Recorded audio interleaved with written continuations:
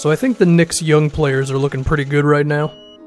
Whether it be Kevin Knox or Mitchell Robinson in Summer League, or what we've seen from Frank Ntilikina after one season, where he had some ups and some downs, but his defense was so good that I'm going to be excited about him. And then I look at the prospect of Mario Hezonja and how he was towards the second half of the season for Orlando. Combine that with Porzingis, who I recognize is not going to play much this season, but you look towards the future and all that, combined with David Fizdale, I think there are some things to be intrigued by with the Knicks moving forward, and this could be a team that, if everything goes well, or if at least most of the things go well, then they could be approaching the modern-day NBA pretty well in terms of tall players who can defend a few positions and do a few things on offense, whether it's make open jumpers, go off the dribble, that sort of stuff. So we're going to start with Kevin Knox.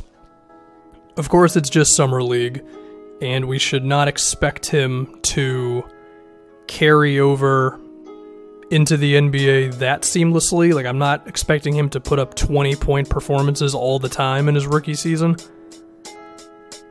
But what we can recognize is, number one, he's actually been moving and putting in an effort on defense, which is much better than what scouts had to say for him for his one season in college. He's toned down on the mid-range jumpers and the over-dribbling. He's been making three-pointers, and he's been beating guys off the dribble, and he seems a lot more polished offensively than a lot of people thought he was going to be this early on, right? And given his height, which is, 6'8", I believe it is, without looking, those are some exciting things, and he seems like a guy who can eventually be like a small forward or sometimes even a small ball four who can just do a little bit of everything. I mean, kind of fit in with the Jason Tatum type of wing player. Now, whether he'll be as good as Tatum or not, I don't know, but he has definitely increased his perceived value, I guess, because it seemed like Knox was going to be a project. And again, I'm not acting like he's going to be just Rookie of the Year candidate, but it seems like he's going to be pretty damn good. So that's awesome. And the only reason I say he's not probably going to be a Rookie of the Year candidate is just because you got Ayton, you got Doncic. There's a chance that Trae Young catches fire at some point during the year. Like, it's a tough rookie class to win the award in, but, Knox could just kind of be in that, like, number 3 to number 4 or 5 range behind the big two all season, and that's still pretty damn good. So, I'm a fan of Kevin Knox. Next, if we go to Mario Hezonja, this one's a big if, because a decent chunk of his career he has not looked like a good basketball player.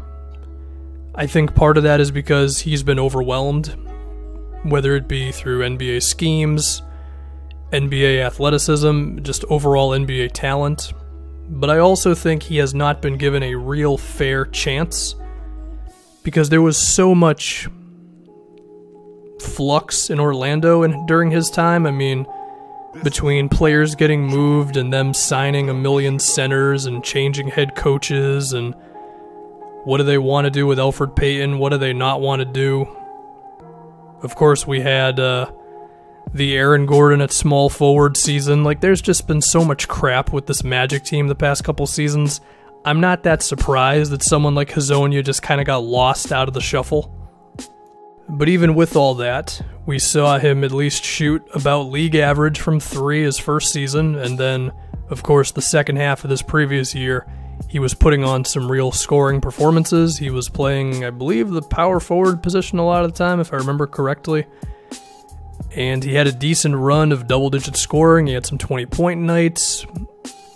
Sometimes he would be making, 3 to 5 threes a game. Other times he'd be beating guys off the dribble, pull-up jumpers, doing stuff in transition, looking like the player that Orlando drafted, right? So it's obvious that he has talent. It's just a matter of giving him a more relaxed environment where he can play through his mistakes and there just not being constant change. So if you've got David Fizdale for the next I don't know, 4 years or something. Do like the Celtics did with Doc Rivers, where even as they were bad, they still kept the same guy.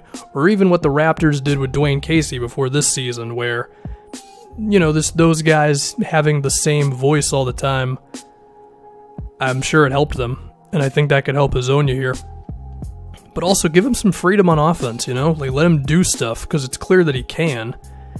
And I think those, you know, all that could really help him out. And if that's the case, then with him and Kevin Knox together, you have two tall wings. I mean, Hezonja's, what, 6'7"? 6'8", actually, Hezonja is. So you have him and Kevin Knox, two tall dudes who can go off the dribble, make jump shots, all that. That's some pretty damn good stuff, and that's the type of thing that is working for the best teams in the NBA nowadays. Now, defensively, Hezonja, that one, probably a little bit more uncertainty, because we've seen him do it on offense at least, whereas on his defense, you know, he's just got to get better at it. But given his 6'8" frame, you would hope that helps him out, just being a not bad defender. But, you know, if you can have those two guys who can also switch defensively at least some, then you got something going on there. And then, speaking of defense, we're going to get to Mitchell Robinson next. Dude has been making some defensive plays in the Summer League. Now, the fear with him is that he's not totally disciplined on or even off the floor, but he is an athlete and he has to get in better shape, but the physical profile is there. And if he can come along on defense, and he might be a bit more of a project than someone like a Kevin Knox is at this point, but if you can get him to being that athletic 5 who can play within a team system and be disciplined, then that's only going to make you better.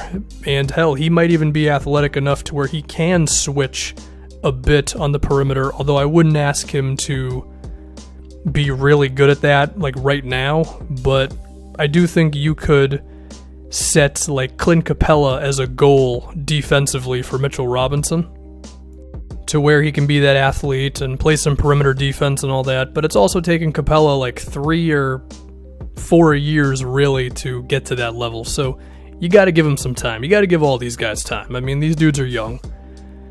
But now if we can get to Ntilikina, who may still be my favorite player out of all these guys, even though I think Knox is probably the best at this point. Maybe not right now, but like fast forward a couple years. I mean, Ntilikina right now is on pace to being like maybe the 3rd or 4th best perimeter defender in the NBA. He's really good, man. He fights over screens. He already just has such a passion for defense, I guess, combined with his like 6'5" frame and the fact that he's still skinny as hell. So you assume if he just gains some weight and then keeps up on that side of the floor, dude can really be something. And the only reason I say 3rd or 4th is because you look at like Kawhi, and then between like Andre Robertson or whoever the hell else, they might be a little better than him, but dude's legit. And if you just look at the defensive potential there of a 5-man unit that is Ntilikina, Porzingis, Hezonja, Kevin Knox, Mitchell Robinson, all of those guys are 6'5" and up. And again, you have to hope that Hezonja can figure it out and Robinson can figure it out. Like, this is a maybe, but if it works out, then you have a very switchy team that can do a lot on offense between Hezonja and Knox making plays, and then Ntilikina hopefully is still improving on his offense, and then of course Porzingis is good. That looks pretty okay if you ask me. I don't love Tim Hardaway Jr. He's got talent. He's got to work on his efficiency and his defense. But, you know, there's a chance that he could figure it out and get better as well. And again, the fact that it seems like Fizdale is all in on this team for a few seasons, that's good stuff. So I like where the Knicks are going. I think Kevin Knox could end up being their best draft pick in a long time. Well, not that long. I mean, Porzingis is better, but, you know, outside of Porzingis and Ntilikina, you look at a long stretch of picks for the Knicks, and you got to go all the way back to like Trevor Ariza, who even then didn't totally do it for them. He did it later on, so you know, they kind of nailed it. And I love the Hezonja signing because, hey, you know what? Might as well take a chance on him. So again, I'm a fan of what the Knicks have going on. I don't expect them to be that good this season because, one, Porzingis isn't there and they're probably going to have trouble scoring.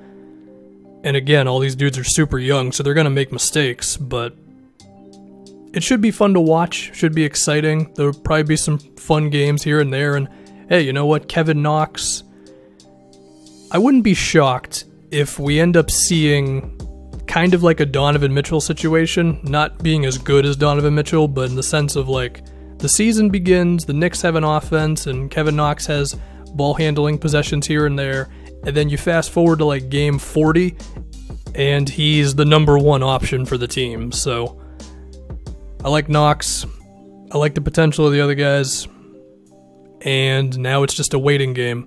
Of course, if they sign Kyrie Irving and Kevin Durant free agency, then that gets you going a lot faster, but yeah, I'm done.